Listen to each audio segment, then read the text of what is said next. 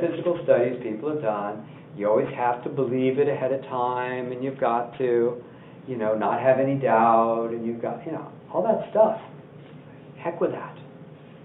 Doubt it. I was at the Consciousness Conference in Tucson with Chris, and I had a big sign. Chris made it for me. It said, "Consciousness affects matter. Free demo." Here I'm at the Consciousness Conference, surrounded by scientists everywhere. And this one guy comes up to me a little bit arrogant. He's, "Okay, what do you got?" And I said, "Well, I'm going to demonstrate that I can adjust your posture without touching you. And I'll just measure you before and after to see if it worked." He goes, "Well, that's impossible." I said, "Great, hold that thought." And I said, to make it even a little more challenging for me, why don't you kind of lock your hips? And I measured him. I said, "Oh, wow, you're about as far off as anybody I've ever seen." It was like radically high.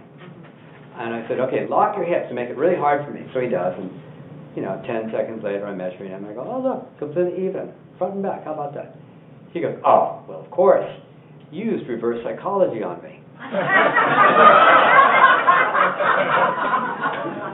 And I said, "Well, that's an interesting hypothesis." I said, "Do you consider yourself an empirical scientist or faith-based?" He said, "Well, empirical." I said, "Oh, great. Then why don't you hang out and watch me do this 5 or 10 more times and see if I'm using reverse psychology?" And he said, "Hey, if I let myself believe this just happened, everything I know about science would fall around me like a house of cards."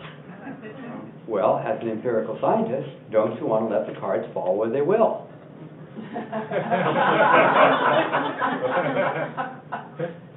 And he said, "Not today."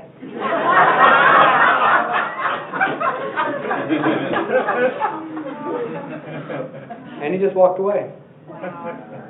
And so when I have somebody just tell me it's impossible, I said, "Oh, so you're a faith-based scientist." "What do you mean?" "Well, you have absolute faith that there's a material and logical explanation for everything that happens in the reality.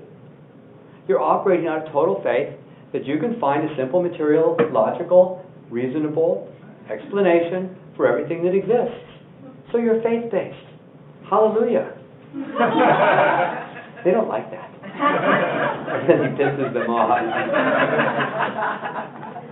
But that's true, because the materialist point of view, that everything is material, is extremely faith-based. To assume that everything's going to fit within the narrow parameters of your beliefs. And I find the reality is much more interesting than that.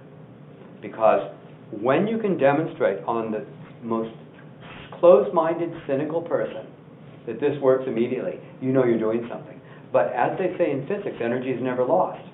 So what happens when you put energy out there and you don't see the result? It's not lost. It's doing something, you just don't see it.